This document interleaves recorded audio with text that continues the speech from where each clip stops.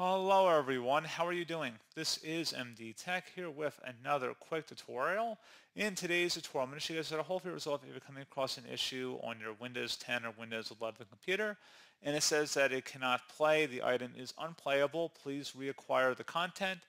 Error 0xc00d36e5. So this could be caused by a variety of issues. Typically, the media file itself may be corrupted or damaged, in which case you should go back to the source and try and reacquire that file. You also may be having an issue with an unsupported file format, outdated or incorrect codecs, or there could be media player configuration issues as well. So a couple different options here to explore, and without further ado, let's go ahead and jump right into it. So first thing I recommend doing, try to re-download the file or get it from the source. There could be an issue probably with the file itself. You could try playing it on a different computer or a different media player. So if you have Groove Music or some other audio player on your computer, try playing it on that and see if that resolves the problem.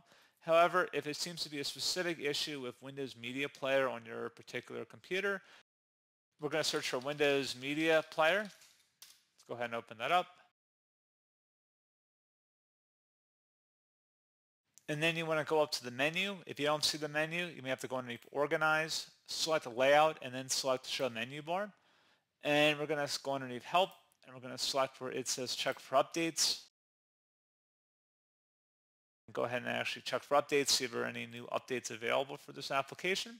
And if you're still having a problem after checking for updates, you can go into the search menu and search for Windows Features. Turn Windows Features on or off. Go ahead and open that up. Locate the media features in here and Windows Media Player Legacy. You want to uncheck it. Select OK. Give that a moment.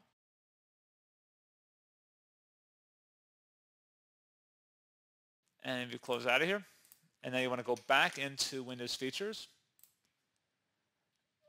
And you want to turn that on, so make sure Windows Media Player Legacy is checkmarked. Select OK. Give that a moment. Close out of here. Open up the search menu, type in Programs, add or remove programs, select that. Search for Media Player. This is going to address the other media player on your computer, like the new and improved media player. Select the three-dot icon next to that and select Advanced Options. Scroll down. We're going to go ahead and reset this application. Select Reset. And once that's done, close out of here. And I would suggest restarting your computer.